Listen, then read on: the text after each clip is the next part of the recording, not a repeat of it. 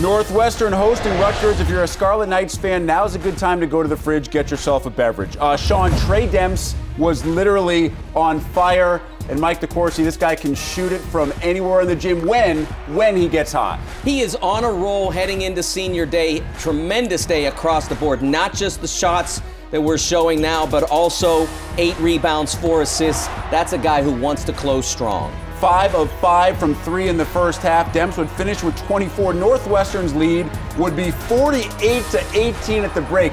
Man, the orange slices taste good when you lead that big in the locker room. Then Brian McIntosh, Sean, he was just handing out dimes to everybody. He could have been handing out dollar bills the way this game went. And you see Tre Demps again, all of these three-point shots, essentially a shoot-around variety. And then when they don't close out under control, McIntosh showing you his ability to find open players. He can also score as well. 2 of 4 from deep today for the sophomore. 98-59 is the final.